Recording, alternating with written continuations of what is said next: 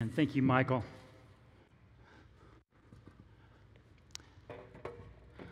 Well, today, as Mike said, we're going to jump into this scripture from Luke 2, verses 41 to 52 that he just read for us. We're going to unpack this for you. I want to welcome all of you, first of all. Glad to see everybody here. My name is Daniel, and I serve as pastor here at Woodlands. Hello, hello, hello. Got some cute people that are waving at me. Very, very nice. Yeah, but none of y'all going to be as cute as the little girls dancing down here during worship, all right? Can I just tell you? Oh, my goodness gracious. They just light me up every week. But anyway, I want to say welcome to the online guests as well. So glad you all have tuned in, whether you're live or whether you're watching later on demand. And if you're a visitor today, if you're here for the first time, or if you're watching online for the first time, we just want to give you a special welcome. Let you know that we're really, really glad that you've tuned in, checked this out, because it's you made a good choice today. This is going to be it's already been a fun day, and it's going to be even a more fun day as we move on. We continue our series now called Under Construction. And if you're here in person, you can see why we chose this topic, because we are under construction physically, and we are under construction spiritually as individuals. And this is a study of the Gospel of Luke. A study of the Gospel of Luke. Now, all of the Gospels in the Bible, there's 4 of them, Matthew, Mark, Luke, and John, and those 4 Gospels are simply biographies of the life of Jesus. And the authors are the ones whose names that we cite as their gospel. We're looking at the Gospel of Luke. So let's jump into Luke chapter 2, verse 41. Luke chapter 2, verse 41. This is from God's Word translation. It says, every year, Jesus' parents would go to Jerusalem for the Passover festival. Now, the first thing that we see here right out of the gate is that the parents of Jesus, Mary and Joseph, that they were very responsible parents. They were very responsible. Jesus is now 12 years old. All right, the last time we saw Jesus, he was 8 days old, and he was being dedicated in the temple. We hear nothing about his life. There's nothing recorded about him until this event at 12 years old. And they're taking him to Jerusalem. Now, Joseph and Mary and Jesus, and by now they had other children as well, they lived in Nazareth. And it was just a little tiny town, but it was about a 3-day journey walking from Nazareth to get to Jerusalem. And they were heading there for the Passover feast. See, there were 3 major festivals, if you will, that all good Jewish families made an effort to come to Jerusalem for. And those 3 festivals were the Feast of Tabernacles, then there was the Feast of Pentecost, and then the Feast of Passover. Now, because of the distance of the travel, because of the expense involved with all of this, it's possible that families all around Jerusalem would not make it to all 3 of those festivals in a year. But everybody tried to make it to Passover. This was the big one. Passover was our Christmas, right? I mean, if you're a Christian, you celebrate Christmas, okay? And for the Jewish people, they made sure they celebrated Passover, and you had to celebrate Passover in Jerusalem. I mean, so the population of the city would swell 2 to 3 times its normal size during the Passover festival. So let me ask you, parents, how are you doing as a parent? Grandparents, how are you doing in that line? Are you making sure your kids get to church every Sunday? You see, Mary and Joseph were very consistent. They got their children, their family, to the Passover feast. They would go to synagogue every week in their hometown, but then when it came time for the festivals, they would come to the festival on a regular annual basis. Let me ask those of you who are online, how are you watching this online? Is it just kind of on in the background while everybody's scurrying around doing their own thing? Or do you set this time aside? Do you tell the kids to come in, sit down, turn off the phones, and everybody pays attention throughout the course of the service? And then when it's over, you take a few minutes to discuss, hey, what did you learn today? What did you get out of this today? Are you aware, parents, grandparents, of the impact that your friends will have on your children? Are you aware just how much your friends will influence your kids? You see, there's a saying that goes like this: you are now, or soon will be, just like those you spend the most time with. You are now, or soon will be, just like those you spend. That's true for adults as well as for children, as well as for teenagers, as well as for college students. You want to know why so many kids go off to college and go off the deep end? You want to know why? Because that's who they're hanging out with. All right? And that's why there's a lot of great college ministries. When you send your children off to school, do not send your children to a school where there is not a solid college Christian ministry that's happening there, because you want to make sure your kids get in with a good group of kids who have similar goals, okay? This is very, very important. Joseph and Mary understood this. They understood this because of the tradition and the of going to the festivals, of going to synagogue, of keeping their family together. Dads, let me ask you something, dads. Do you allow the young man dating your daughter to sit in the driveway and honk for her to come? Right? Or do you allow him to shoot a text and say, "I'm here"? Right? I see several guys going, you know what? I trust those men right there. I'd trust those men with my daughter if I had one, which I don't. But I do have granddaughters, so I trust those men with my granddaughters. You see, it is disrespectful to sit in the driveway and honk and expect a girl to come running out. That is flat out disrespectful. And that's right, amen.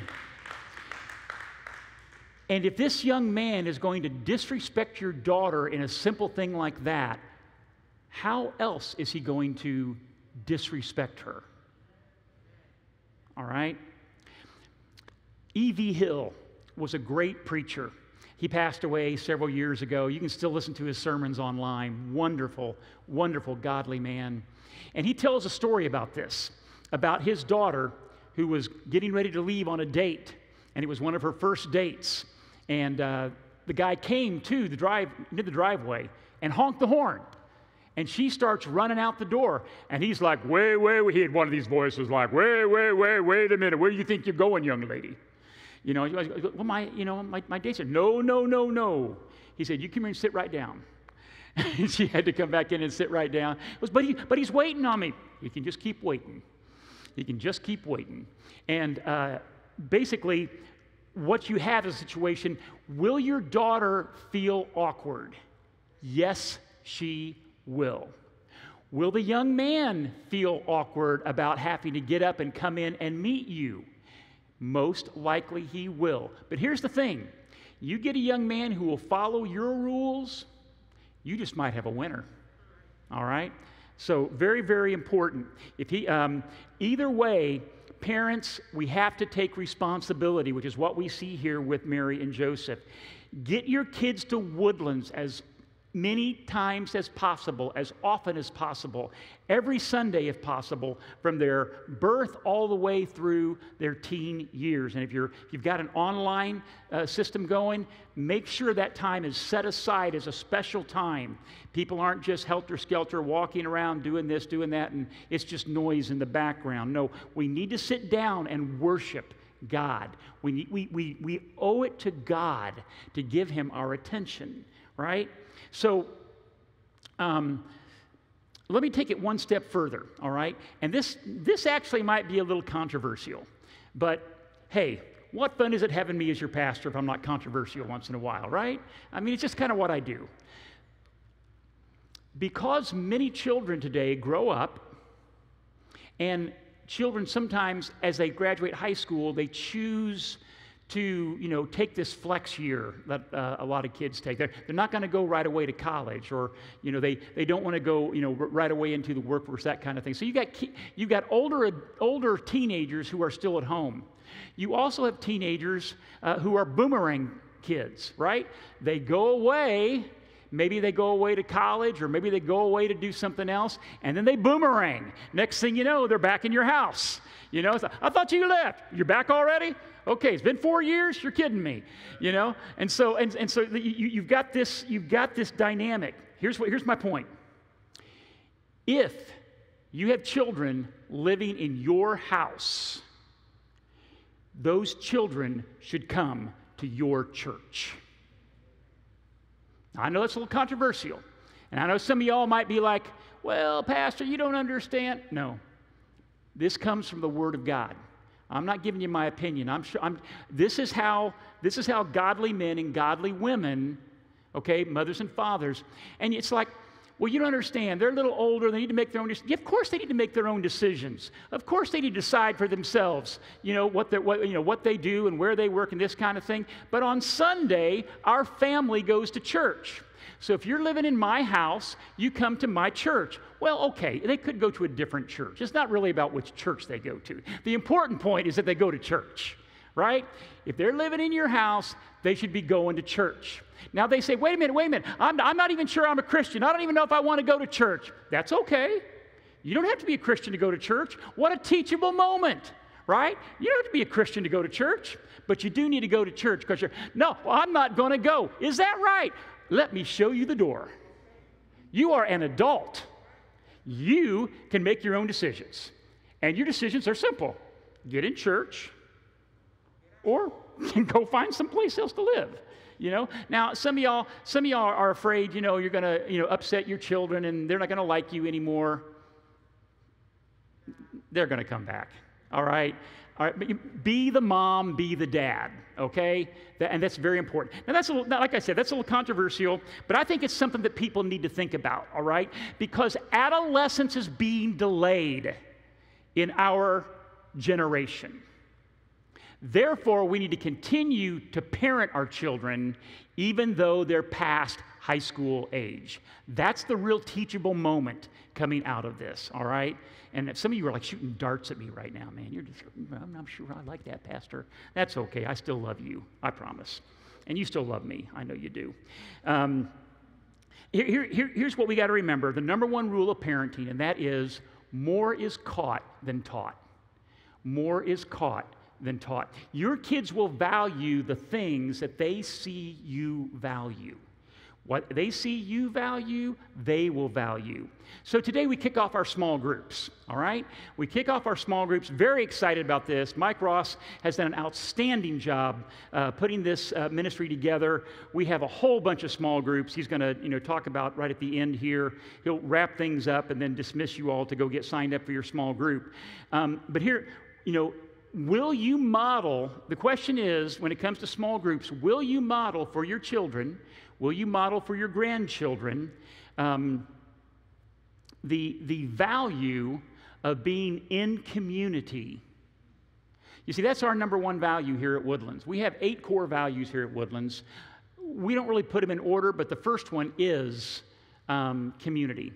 And we believe that the number one way to accomplish community is through small groups. That's why small groups are so important to us here at Woodlands.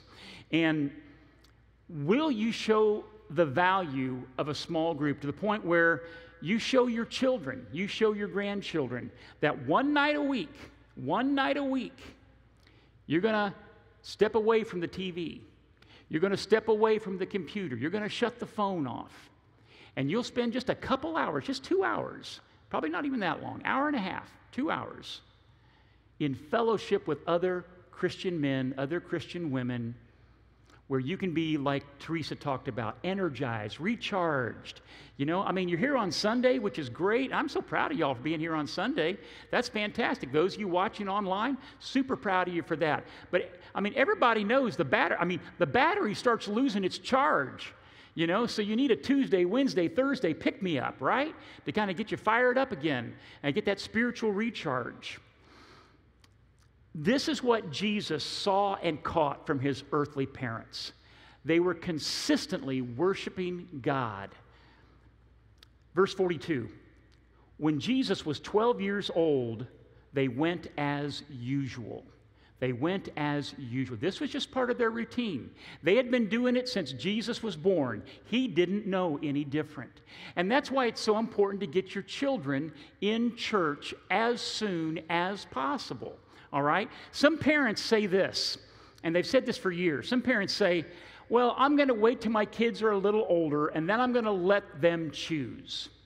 No, because of the developmental process of children, if you don't take them to church, you've already chosen for them by not giving them that experience. No, you need to bring your kids as early as possible, and it's just what we do as a family. I was born on a Sunday. I was in church the next Sunday. And I basically didn't miss church after that. In fact, in my church growing up, I wish I still had this, but I don't. We had these pins, these annual Sunday school attendance pins. And you got the first one, and the second one was a wreath that went around it. And then you got these bars that went down. You almost felt military, you know? And I had a string of these that went all the way from kindergarten through 12th grade. All right? And you could miss 2 Sundays a year, by the way, and still get what was called a perfect attendance pin. Never missed more than 2 Sundays in my entire life. And my mom and my dad, they were in church every Sunday with me. You know? Now, y'all can look at me and say, well, if my kids are going to turn out like that, I'd rather have nothing, to do with church. I don't know, okay? But what I will tell you is that was absolutely formative in where I am and in my life. I've followed the Lord all my life. Guys, I've never had a time of rebellion in my life. I never had a time where I walked away from the Lord, okay? I had no desire whatsoever to experiment with drugs or drinking or sex in any way, shape, or form. And quite frankly, my other siblings were all, somewhat the same way. My 2 boys are really very much the same way. They've never rebelled against their mom and dad, and they've grown up to be very, very, successful, godly men. We can't take a lot of credit for that. That's God. But it's putting them in that environment. Now, it's not just being in church. It's got to go way beyond that. That's why the small group is so important, because they start seeing it's a lifestyle when you show up at church every Sunday and you go to a small group. Oh, okay, this is more than just a Sunday routine, right?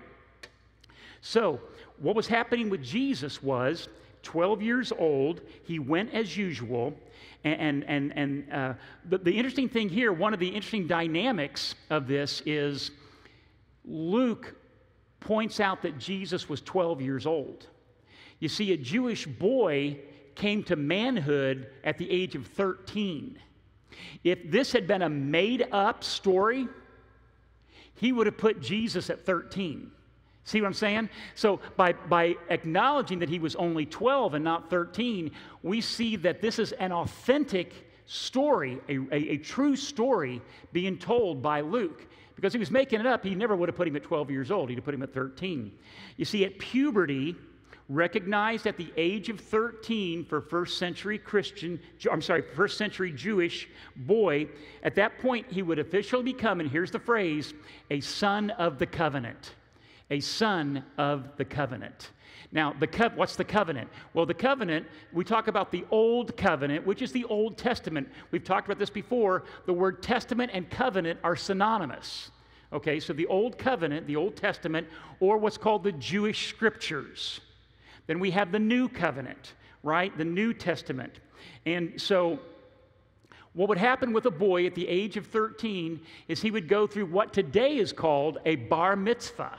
And some of you have probably heard that term. Maybe you've had friends. Maybe you've even been to a bar mitzvah of a friend who is Jewish. This was celebrated by every Jewish boy at 13 on their 13th birthday.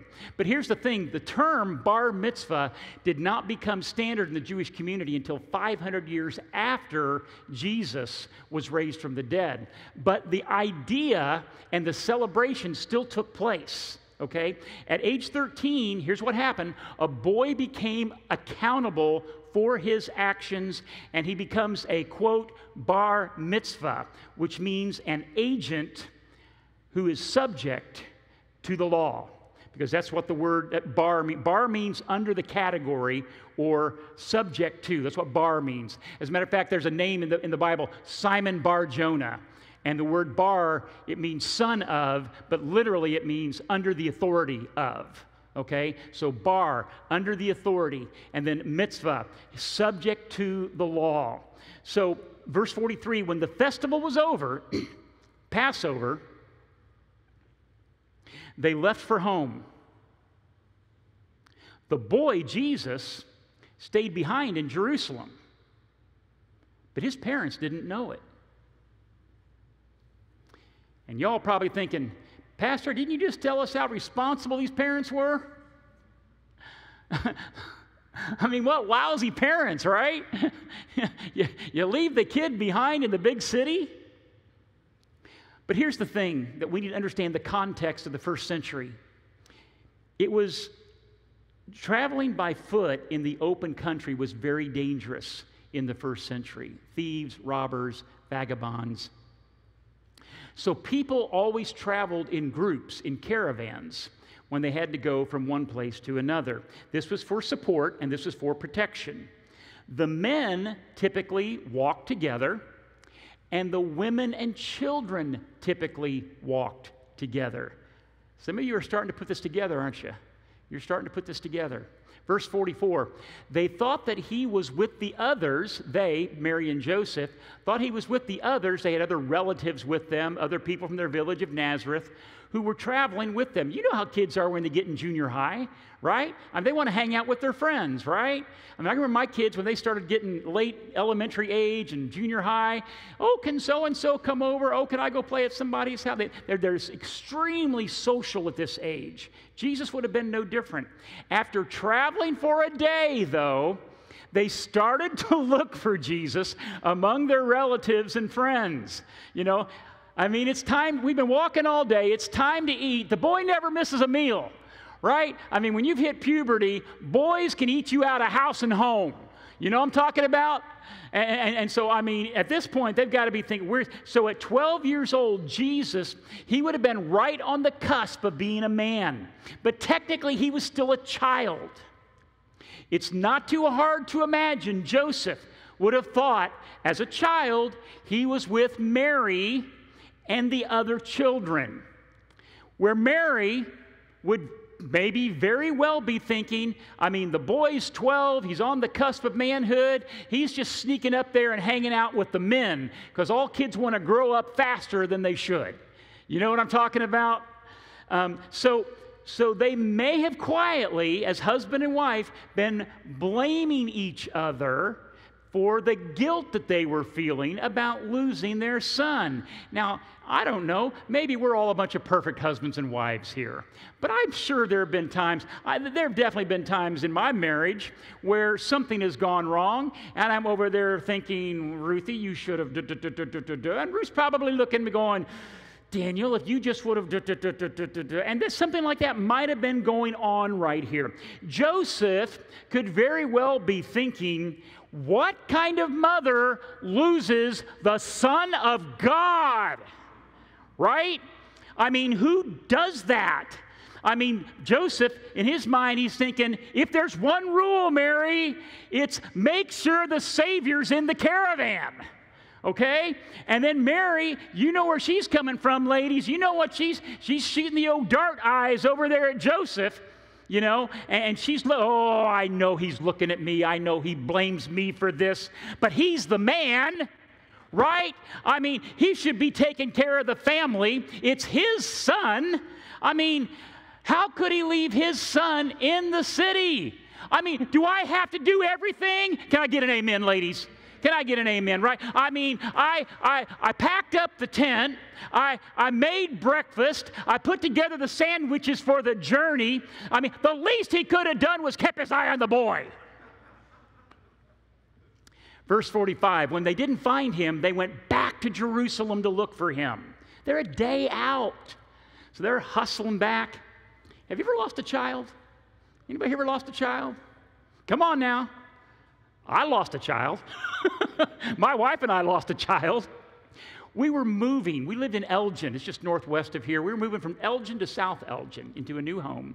And we had friends there, trucks and everything. We were just moving ourselves.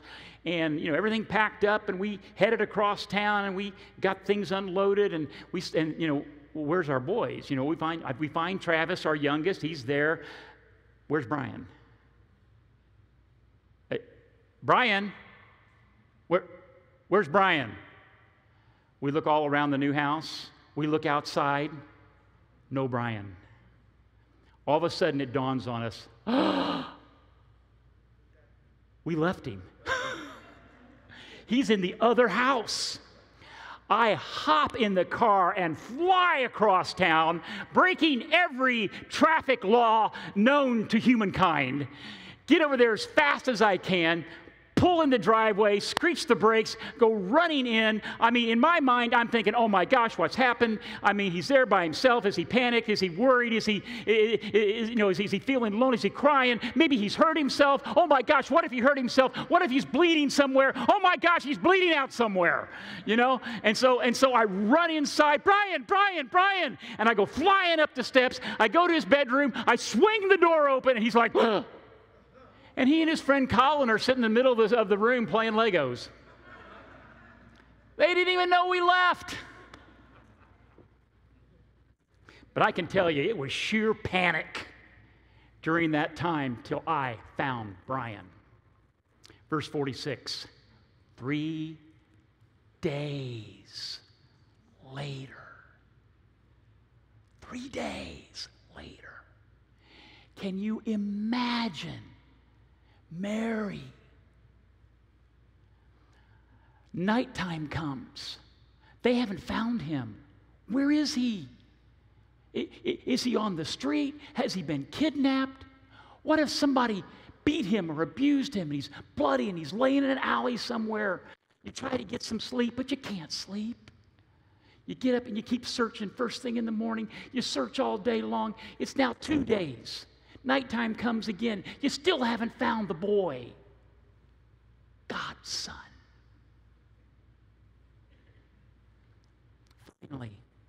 Finally, they found him in the temple courtyard. He was sitting among the teachers, listening to them, asking them questions.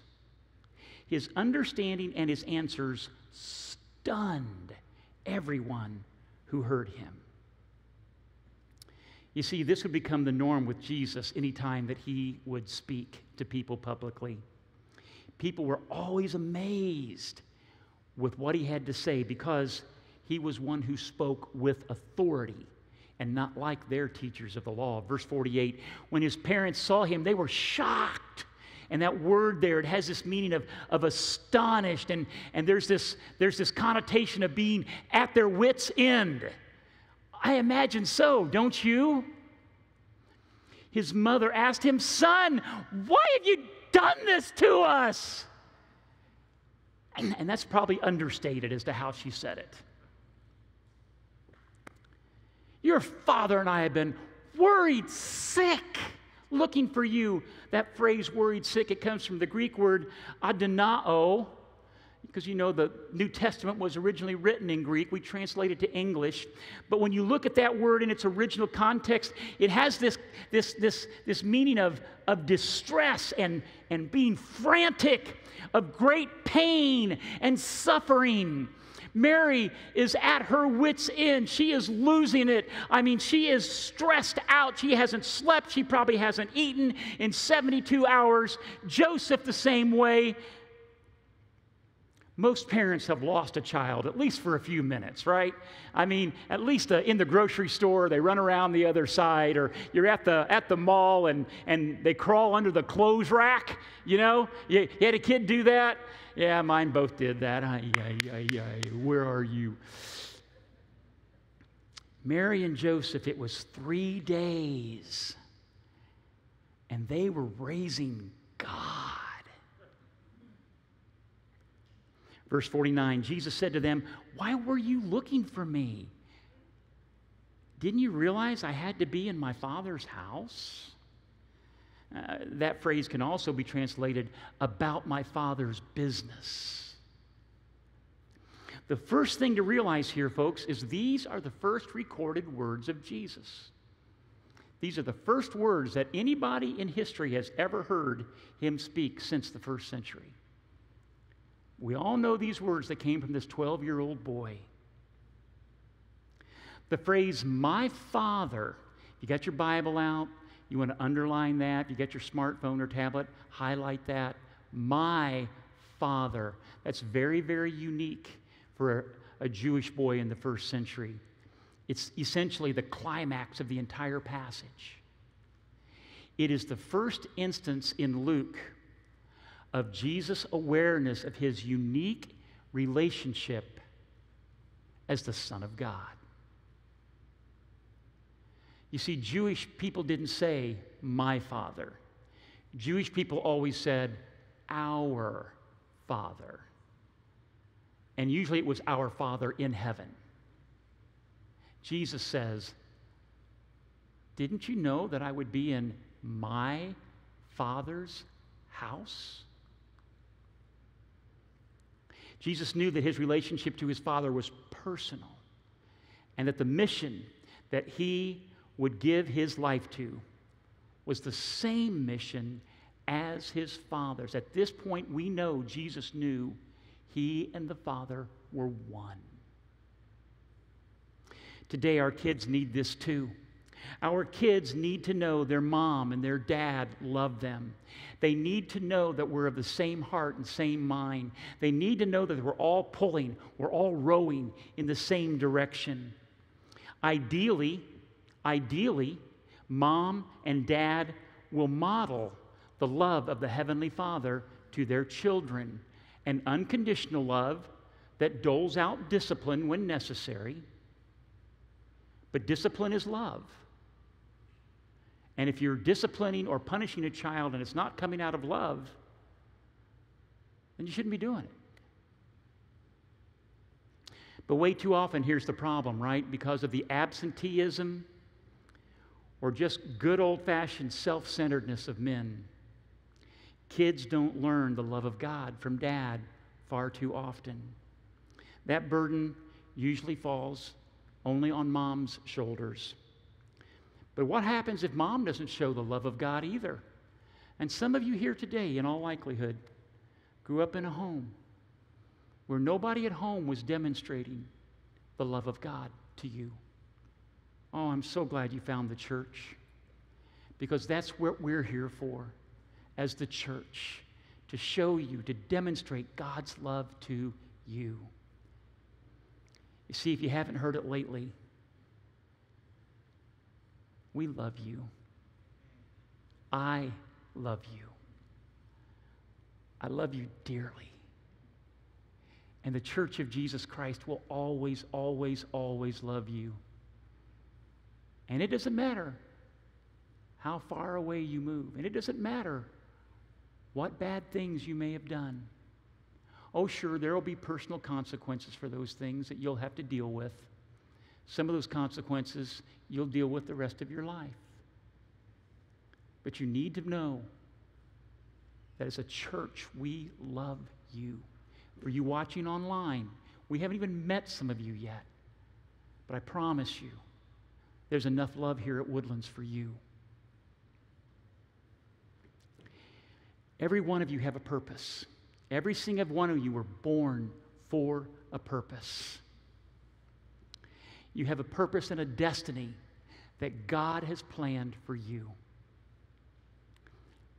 There are 4 steps that we talk about here to display this: to know God, to find freedom, to discover purpose, and make a difference. And we want to help you walk that journey. And that's why we offer the growth track here at Woodlands. We've been doing it for a while. However, it took a hiatus during the COVID shutdown. I am happy to announce to you today that growth track begins again in October. Amen. So if you have never taken growth track at Woodlands, then you need to put that on your schedule. And at this point, it's going to happen right after the service. It goes for an hour and 15 minutes. Childcare will be provided. And we invite you to come and be part of Growth Track so you can be sure what it means to know God personally. So you can find freedom. Freedom from your past lifestyle. Freedom from past sins. Freedom from past sins that others have committed against you. So that you can discover your purpose. You can know your why Why am I here? Why do I exist? Why am I even alive? And ultimately, you can make a difference because every single one of you make a difference. And you have a call on your life to make a difference in a way that you've been wired to do. Now, this is also our pathway to membership. You don't have to become a member going through Woodlands. As a matter of fact, if you don't really want to become a member, you may think, well, I don't want to do that. No, no, no. If you're going to be part of Woodlands, even if you're not going to become a member right away, or maybe ever, I still want you to go through Growth Track so that we can be in alignment one with another. And you can know what is expected of you as someone who attends Woodlands regularly. Okay, so we start 1st of October. It meets 1st, 2nd, 3rd, and 4th Sundays of October. So we invite you to participate in that. Jesus had just said, didn't you know I had to be about my Father's business? Verse 50, but they didn't understand what he meant. They didn't understand. Mary and Joseph, despite the miraculous announcement of Gabriel telling Mary that she was going to be the mother of God. Folks, 12 years had passed. 12 years of normal, ordinary life.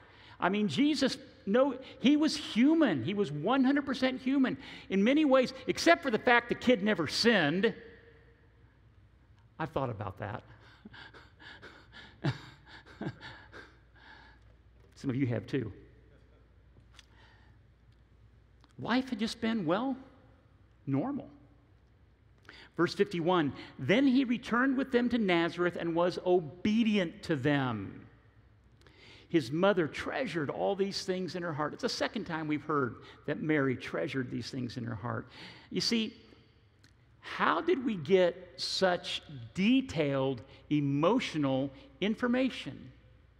Remember, Luke says that his gospel, that he cites only eyewitnesses in everything that he writes. That's why we can trust every word of the Bible, because the writers of Scripture only spoke to and got their information from eyewitnesses, those who saw it firsthand.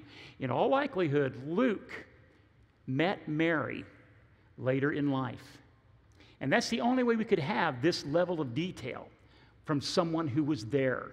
So as we read Luke's words, understand that we are most likely reading the retelling of Mary's personal experience. Now, how powerful is that? Verse 52, Jesus grew in wisdom and maturity. He gained favor from God and people. This verse has been the basis of all kinds of books and curriculum. There's a curriculum called 252, Luke 252, 252 curriculum by a company named Orange. We've done their curriculum here. It's fantastic. Let's look briefly at each of these four words, okay? Each of these four words we want to look briefly at. And what we're going to see by this is we're going to see a godly approach to raising kids. So parents, take notes. Grandparents, take notes, all right? If you're single and not married, but you hope one day you're going to be married and you're going to have kids, take notes, okay? If you know somebody who needs to hear this, take notes, all right? Jesus grew in wisdom. The Greek word for wisdom is Sophia. It's just like the girl's name, Sophia. It is the capacity to understand so you can act wisely. What's the difference between wisdom and just being smart?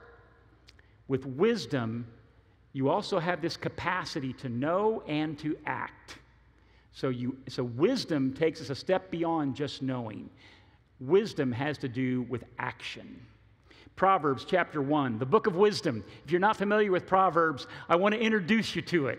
The book of Proverbs chapter 1, verses 1 through 3, it says, these are the Proverbs of Solomon, David's son and the king of Israel. David is widely regarded as the wisest man who ever lived other than Jesus himself. Verse 1, verse 2, their purpose, what's the purpose of these Proverbs? To teach people wisdom and discipline, to help them understand the insights of the wise. Their purpose is to teach people to live disciplined and successful lives. Anybody here want to be successful at what you do? Huh? Any of you here want to be successful at your work? You want to be successful in your relationships? You want to be successful at life? Proverbs is your textbook.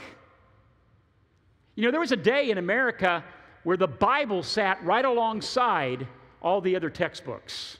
And the Bible was used in English, in science, in mathematics, all the way across the board.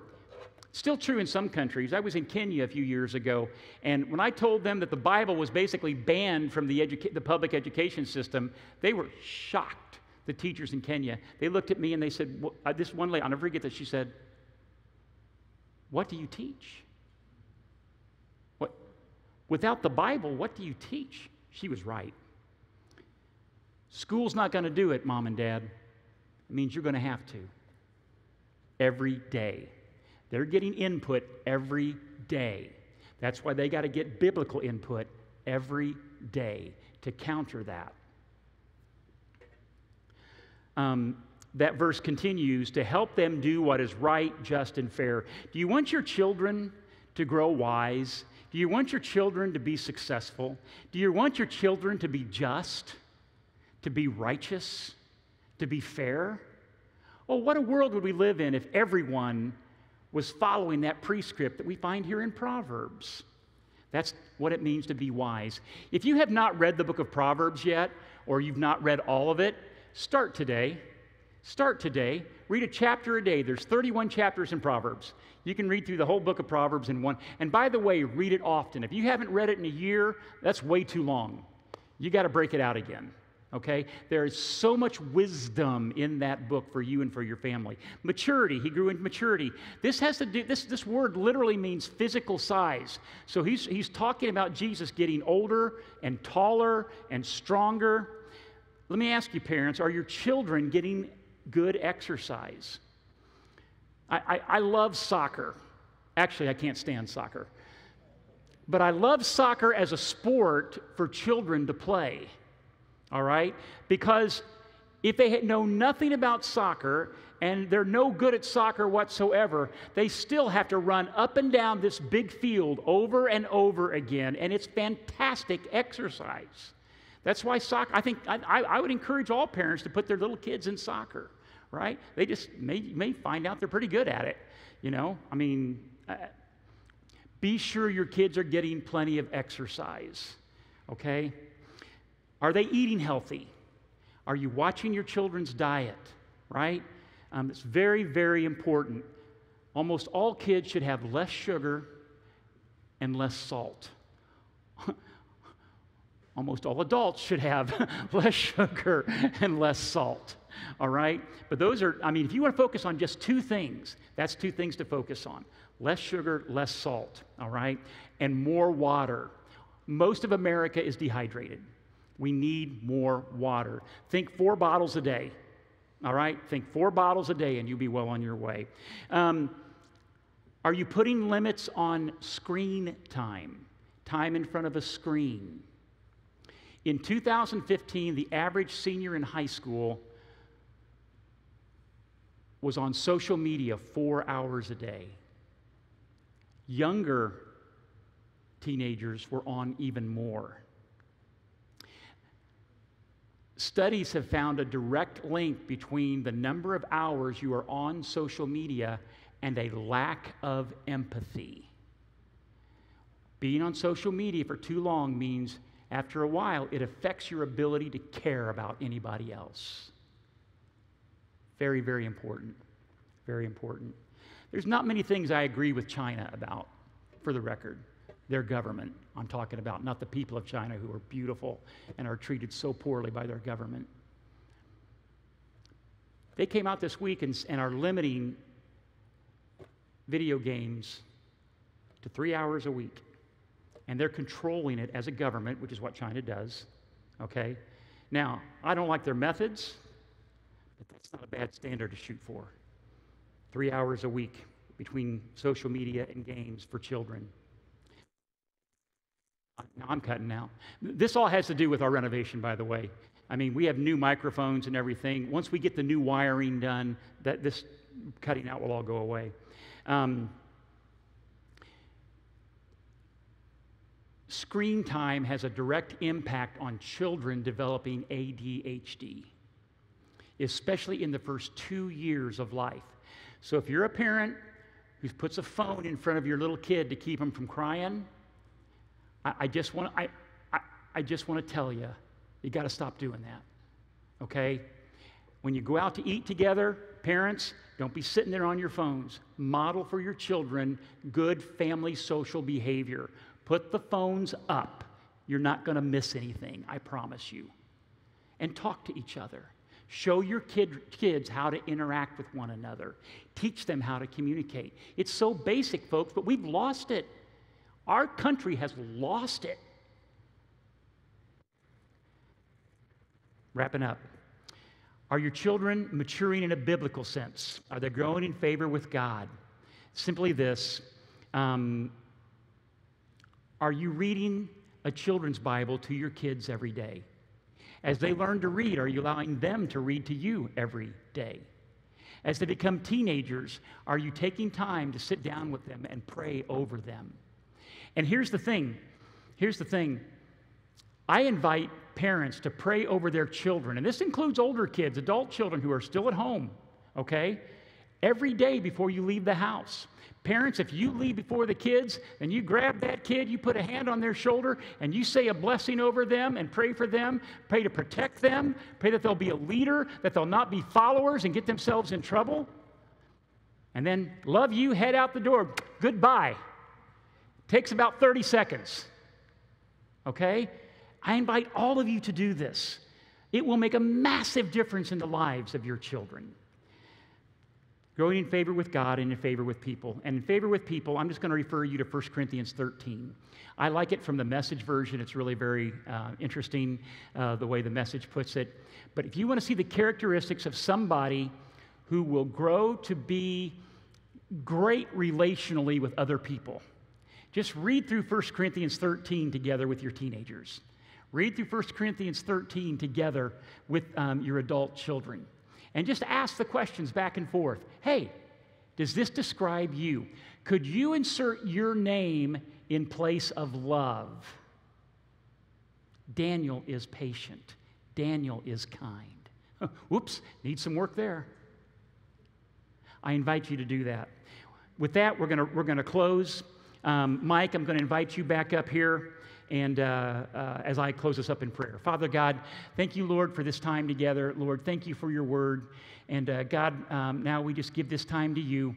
And Lord, I just pray for all my brothers and sisters who are here and all my brothers and sisters online who can connect to small groups through the Church Center app we talked about earlier, that every single adult, Father, will get into a small group. That's my prayer, Lord. I want 100% participation because, God, we want to love each other well, and this is the best.